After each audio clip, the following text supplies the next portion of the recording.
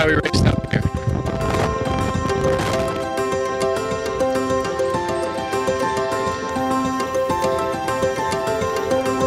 There's no weather we haven't experienced yet.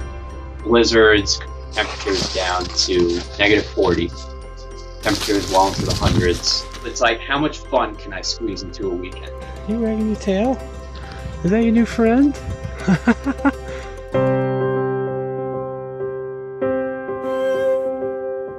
I had been sober for 2 years and I didn't have a job.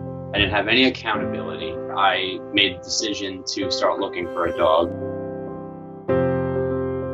I saw her on a Facebook page and I saw her face and I had to meet this dog.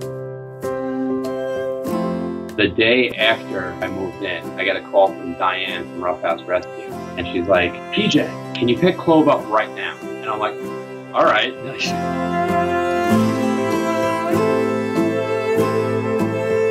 It was very awkward.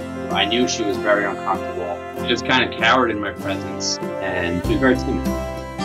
The next day I brought her to a park.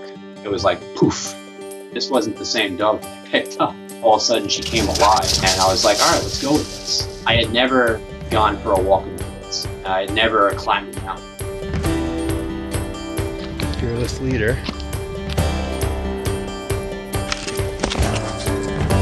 Hiking was the common ground that broke the barrier between the two of us initially. It became a shared experience between the two of us. We were learning like the ways of hiking and climbing together. We hiked up to there today.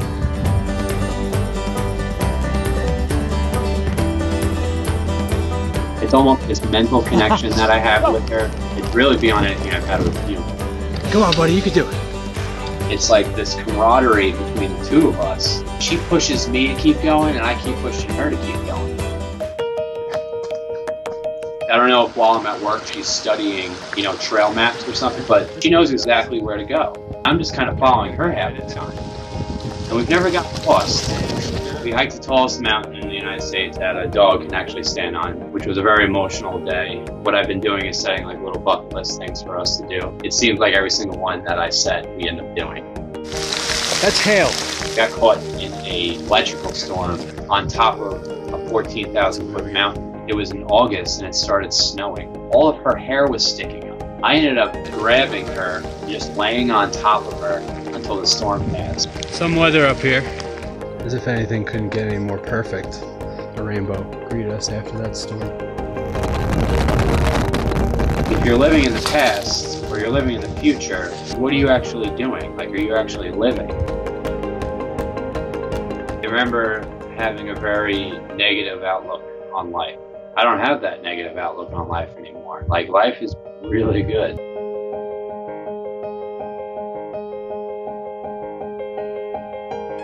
I'm like the proudest father in the world.